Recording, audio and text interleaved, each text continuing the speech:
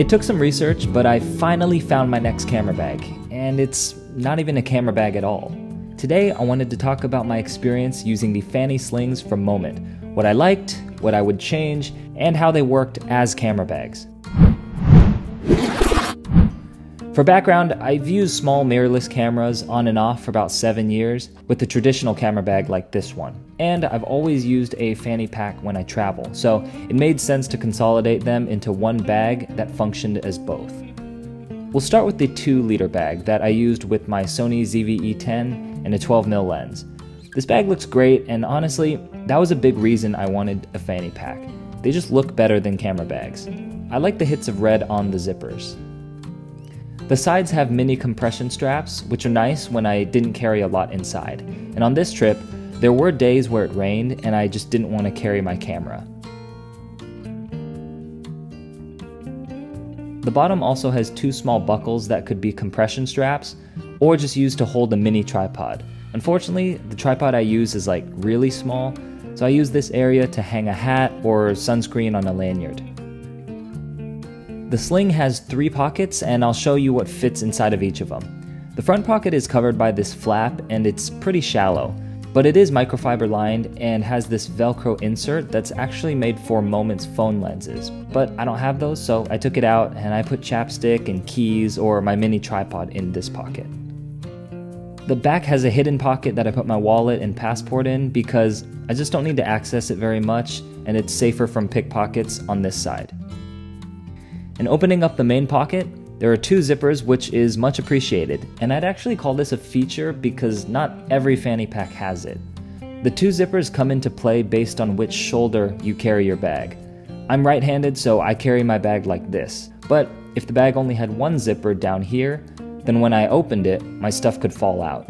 And I know somebody's gonna comment, "Just carry the bag on the other shoulder, you idiot." Well, I don't want to do that. I mean, my goal in every video is to try and find gear that fits your needs, not to change to fit the gear.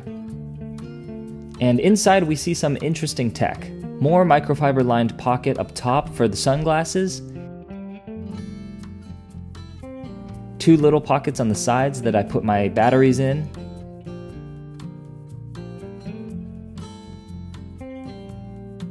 and 1 elastic key clip with a cloth, and surprisingly, it came in handy to clean my glasses or the camera screen.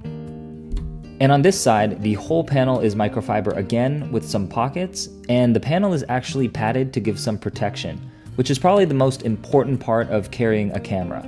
Moving away from a traditional camera bag did mean sacrificing some protection, but for me that was okay because I think people in general are usually pretty careful with their camera equipment anyways, so I choose the advantages of a lighter and more versatile sling any day. The padding also made the pack more comfortable to wear as it got a little heavier.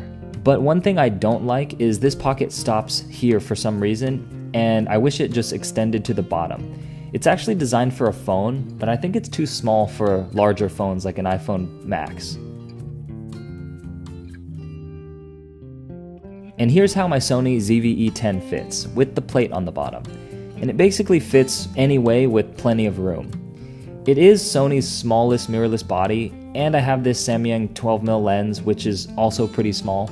But a lot of people use larger bodies or lenses, and those would still fit on the side.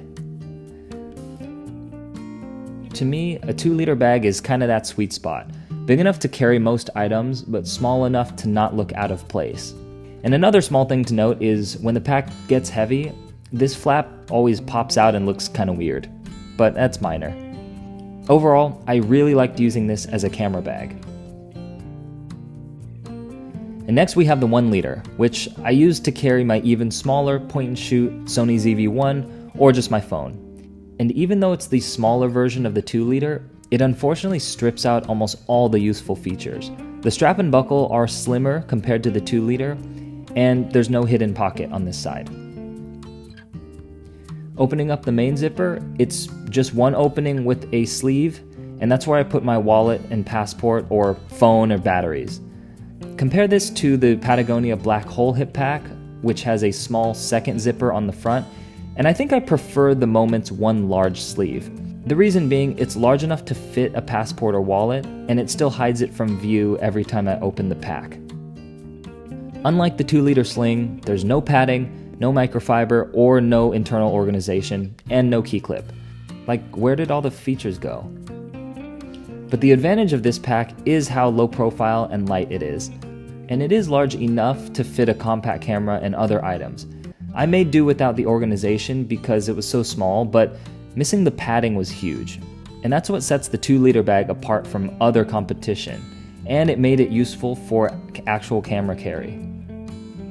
On my trip, the 1-liter still worked because a compact camera and phone just don't need quite as much protection as a larger camera setup, but the lack of padding is still a bummer. Okay, final thoughts. So overall, I love the 2-liter because of the camera carry technology that set it apart from just about any other similar size fanny pack. And now I just use it as my main camera bag for my mirrorless camera. I also liked the 1-liter for my phone and compact camera, but I think Moment should update the 1-liter to add a lot more features from the 2-liter, like the microfiber lining, key clip, and more padding. So would you guys ever switch to a sling? Anyways, hope you enjoyed the video. Comment below if you want a response, and subscribe for more everyday gear reviews. Thanks!